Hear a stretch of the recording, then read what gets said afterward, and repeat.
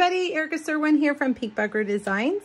I've got one more counting sheet project for you this week. This is a celebration stamp set and a celebration set of dies. These are available through the end of September 2021. They are both free with a $50 purchase. Each one, $50 purchase free, $50 purchase free. So if you spend $100, you can actually get both of them for free. The dies are while supplies last, so make sure you get them sooner than later. They're very popular, and something tells me they're probably going to run out before the end of the catalog. Now, I decided, the first thing I thought about when I saw these sheep was sheep jumping over the moon. So I made kind of a fun little fancy fold card here with our sheep jumping over the moon. I'm pulling in the To the Moon stamp set. I love this image. My daughter is obsessed with the moon and the stars, and she loves this stamp set too. So I've been trying to use it as much as I could. All right, now you're gonna start out with a piece of basic white that is 3 3/4 by 3 3/4. I have the large moon here, and I have cut it out, or I have punched out a circle from scrap paper that is about the same size, all right? And I'm gonna put just a tiny bit of adhesive. I learned this little technique here from one of our Stampin' Up! Artists. All right, now, before we can stamp this, this is a solid, large, solid photopolymer stamp, and I find that sometimes that middle part there won't ink up on a hard surface. So if you put a mat down underneath you, this is actually from my Stamparatus. We also have a piercing mat. You can use Fun Foam from the craft store. It's going to kind of give a little bit of cushion to help that stamp make contact all the way around with that paper. All right, I'm going to stamp it over here on the edge. See how I did that? And then pull it up, and we've got a crescent moon. Isn't that neat? Okay, now I'm gonna take the stars from the same stamp set, and I'm gonna stamp them in basic gray all around the moon like that, and maybe some right here overlapping. Then the sentiment I am using says, "Love you to the moon and back." And I don't need that mat anymore, so let's move that. And I'm gonna put that right there in basic gray.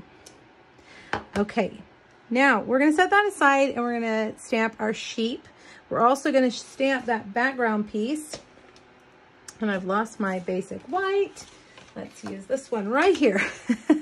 Okay, I am using the cute little sheep that looks like he's jumping. You've got several options in this stamp set of sheep, but I'm going to use this one right here. And I'm going to use my Gray Granite Stampin' Blends to color in his legs and his face. I'm going to start with my light Gray Granite. Go all the way around. Don't color his eyeballs. Make sure those stay white. I'm going to switch over to my dark Gray Granite and just add a little bit of shadow wherever you would see that wool overlapping. And I'm going to make the hooves darker too for some contrast. Now I'm going to take my light again and kind of just blend all that dark down into the light. Make it all nice and smooth. Okay, now get your cut and emboss machine. I'm going to use the little cut and emboss machine today. It is perfect for these dies. They will all fit in here in case you have the cut and emboss machine and you were wondering.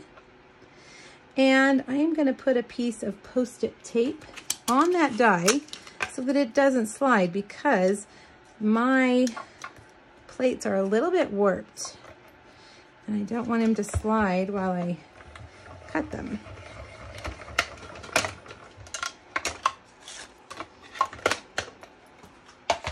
All right, let's see how we did. There we go. Now we can put him jumping over the moon. I'm going to use dimensionals, of course.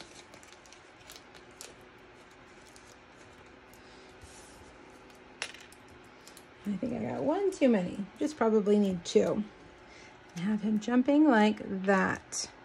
All right, now I have a piece of gray granite that is just 1/8 of an inch bigger than our sheep, or our white piece with a sheep on it. All the measurements will be over on my blog, so make sure you jump over there and grab them. And we're gonna set that aside, and we're gonna cut a little bit of the front of our card base. Let me close that so I don't have a disaster landing in the ink. All right, this is just a 1/2 sheet of cardstock. On the 11-inch side, I cut it at 5 1/2 and then scored it at 4 1/4. We're gonna use our hello, what is this called? Stampin' Trimmer. You know, this is the 4th video I've recorded today, so I'm a little, I'm gonna cut off 1 inch from this side and 2 inches from this side. So I'm gonna use this 1 inch right here, this marker right here, and I'm gonna take my blade, and I can see right here where that line is. Hopefully I can see it without sticking my head under the camera. And I'm gonna slide it up, all right? I'm gonna cut that off in a minute. Now I'm gonna come over here and I'm gonna cut 2 inches off of this side. So I'm gonna do the same thing right here and go all the way to the end.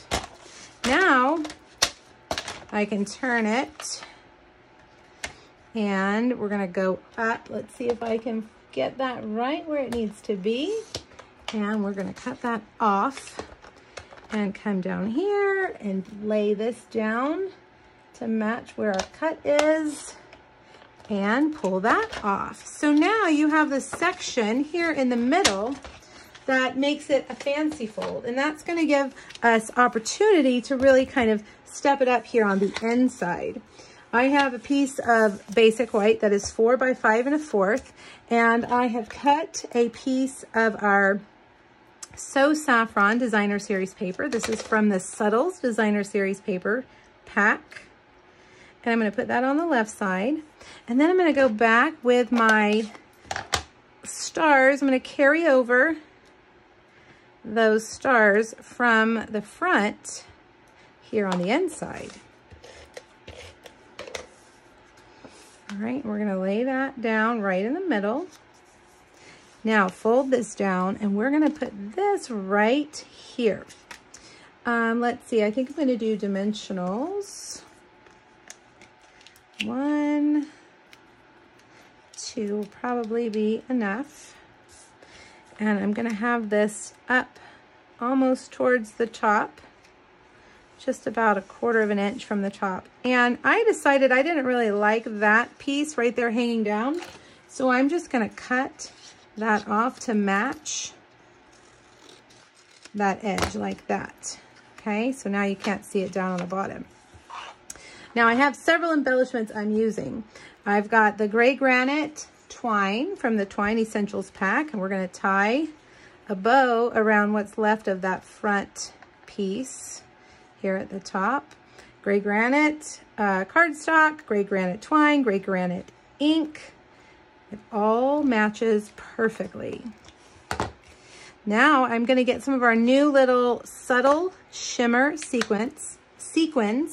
I'm going to add a few of those. I'm just going to add a few little dots here, if I can get my glue to wake up this morning. Come on, let's see, there we go. One there, one there, one there. And then I like to take your pick tool and get that putty end and just pick up those sequins with that putty end of your, take your pick tool. Definitely makes this much easier than trying to dig them out with your fingers, because there is a lot of them in there. Let's see, you know what? Let's put a few over here as well.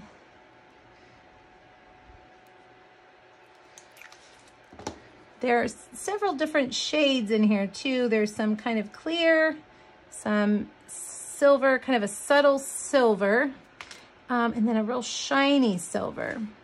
So you kind of have a variety to pick from. Let's see, that one's kind of hanging off the side if I can get it on there. Nope, let's see, come on. There we go.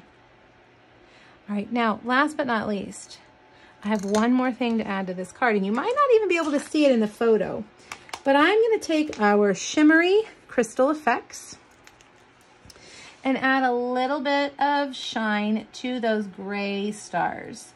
It just kind of takes this card up a notch, gives it a little more sparkle and shine. It'll take about 5, maybe 10 minutes for this stuff to dry. It dries really fast, I think. 5 or 10 minutes. Doesn't seem like a long time. And just put a little dot, and you'll have just a little bit of sparkle. And there you have it. All right, I hope you guys enjoyed this project.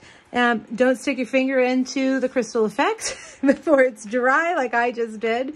Make sure you click the link here on YouTube, hop back over to my blog so you can see the supply list and the measurements, and a link back to last week's post that I had where I showed 3 more counting sheet projects. All right, everybody, thanks so much. Bye-bye.